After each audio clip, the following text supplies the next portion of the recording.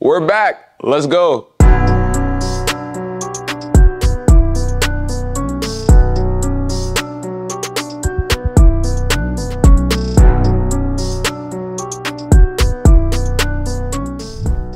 February was Winter County Championship season. We want to take some time to recap all the Winter County Sports Championships. First up, let's talk cheer.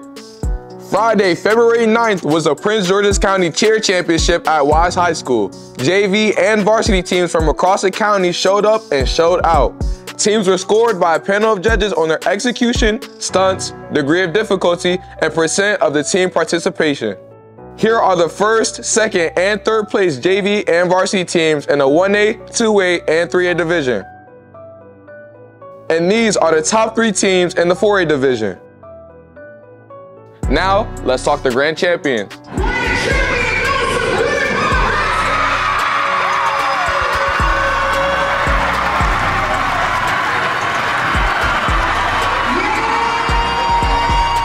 The energy in the room and the performances from the different teams was amazing.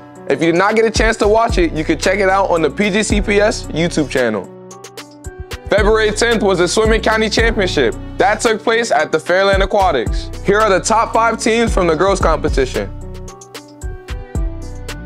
And here are the scores for the boys division. The Wrestling County Championship took place at Eleanor Roosevelt High School. Here are the winners from the different weight classes across the county. The Basketball County Championship took place at Wise High School on February 23rd. Both Gwynn Park boys and girls teams represented the 1A, 2A, and 3A divisions. They took on the Lady Jaguars from Flowers and the Bowie Bulldogs. In the girls game, Flowers jumped out to an early lead and put the pressure on Gwynn Park's defense. The Yellow Jackets turned it on in the second quarter and took a 4-point lead into half. The third quarter was a dogfight, ending with the Jaguars having a 1-point advantage. In the fourth, Gwynn found a way to recapture the lead and get some key stops to secure the victory. The final score was 52-51. It's all good, Lady Jaguars. Cam's still proud of you. In the boys game, both teams came to play. Bowie was only down 1 heading into the second quarter. By the end of the half, they were down 2. The Bulldogs recaptured the lead late in the third, but Gwynn Park wasn't having it.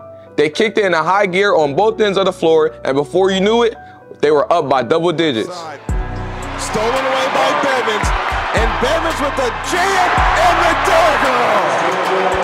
And Gwynn Park is 40 seconds away. The Maryland State playoffs have officially started. Go to the MPSSAA website for game times and locations for all sports. I'm Cam, this has been The Sideline. Thank you for watching.